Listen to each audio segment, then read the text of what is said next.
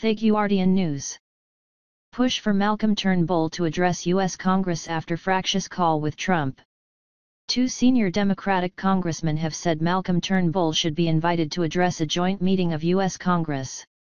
In the aftermath of Turnbull's volatile phone call with U.S. President Donald Trump, the pair have said an invite would reinforce America's long-standing, close relationship with Australia.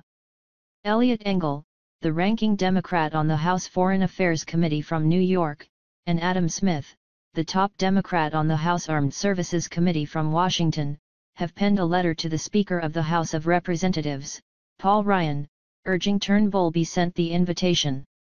An invitation to the Prime Minister, in consultation with the executive branch, to visit and address Congress would be very well received, Engel and Smith wrote.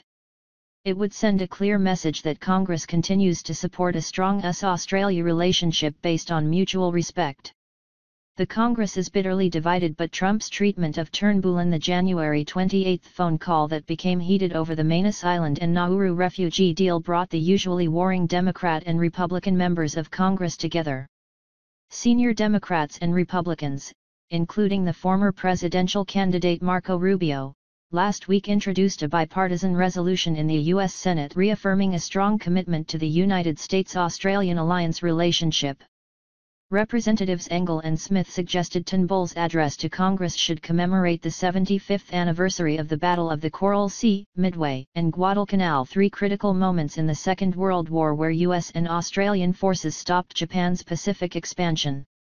If approved, Turnbull would join former Australian Prime Ministers Bob Hawke, John Howard, and Julia Gillard and international leaders ranging from Winston Churchill to Nelson Mandela, who have all addressed a joint meeting of Congress.